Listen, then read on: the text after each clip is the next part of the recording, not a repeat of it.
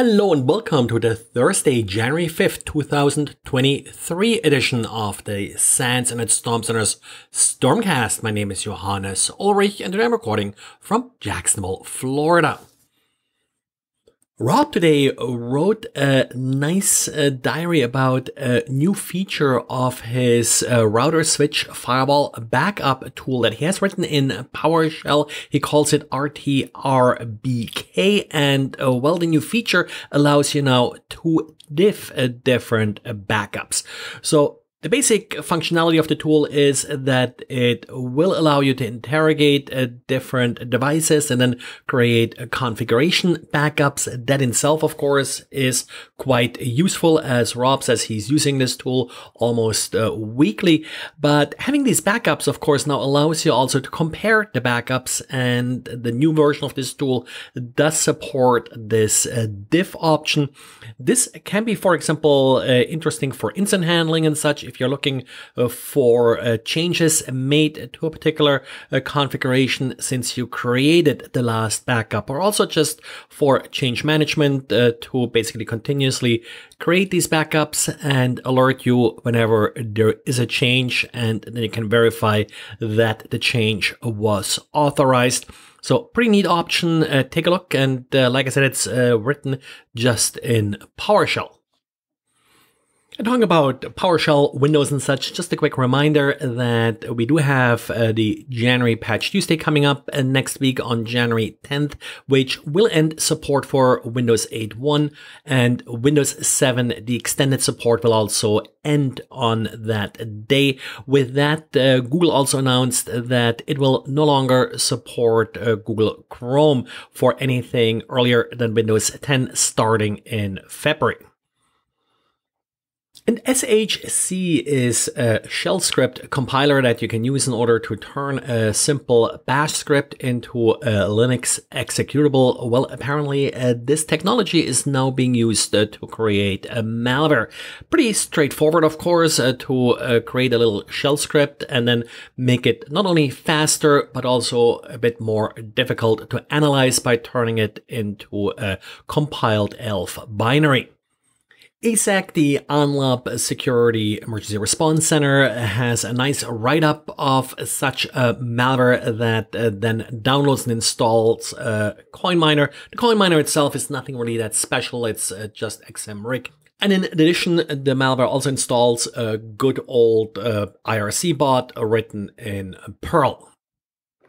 Then we got a couple of vulnerabilities to talk about. First of all, ManageEngine again. The Zoho tool is fixing another vulnerability, this time a SQL injection vulnerability in Password Manager Pro.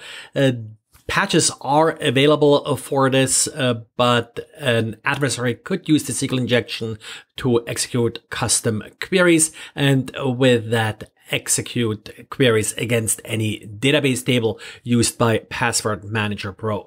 We have seen various exploits in the past against ManageEngine products, so this is certainly something that you need to patch quickly, and SQL injection tends to be relatively straightforward to exploit once the actual vulnerability is known.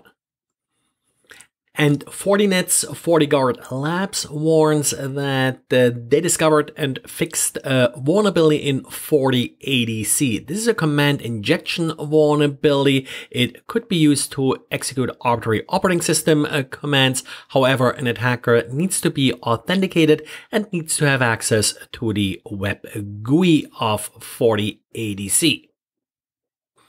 And Raspberry Robin is making the news again. Initially, this group of malware was discovered by Red Canary, and when it first was discovered, it wasn't actually that obvious what it did. It's a very modular malware, so it first infects the system, doesn't really do much but sit there, but then has the ability to load additional stages, additional components, and that's the part that keeps changing in blog post by Security Joes. They're discussing yet another new download that was added to Raspberry Robin and used in some targeted attacks against the financial sector in Europe.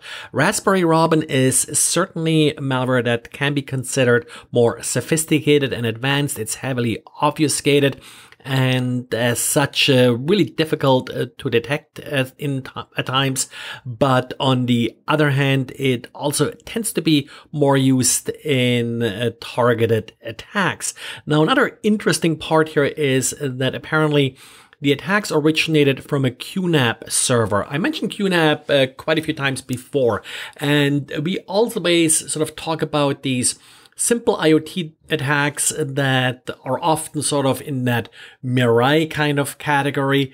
But among all of the noise that sort of these attacks that just go after weak SSH passwords are causing, among that noise, there tend to be some attacks that are really just building an ecosystem in order to launch these more targeted attacks. So this is always a little bit a tricky part here. If you have a device that has been compromised, or if you're being attacked by a compromised device, can we discard it as sort of a not sophisticated attack just because it's coming from a compromised QNAP device? It may actually be just a device that's sort of part of a sophisticated attacker's attack infrastructure. Well, and that's it for today. Thanks to everybody who noticed that I used the wrong year yesterday. It's always nice to actually hear someone notice mistakes. It lets me know that someone is actually listening, so don't be shy. Let me know if something is happening. Someone was also asking about if I'm going to do another Raspberry Pi sweepstakes or such. I've done them in the past. The problem right now is it's really hard to get a hold of Raspberry Pi, so that's why I haven't really been doing them lately. But I may be starting to give away stickers again, so let me see if I can resurrect my sort of old sticker mailing system.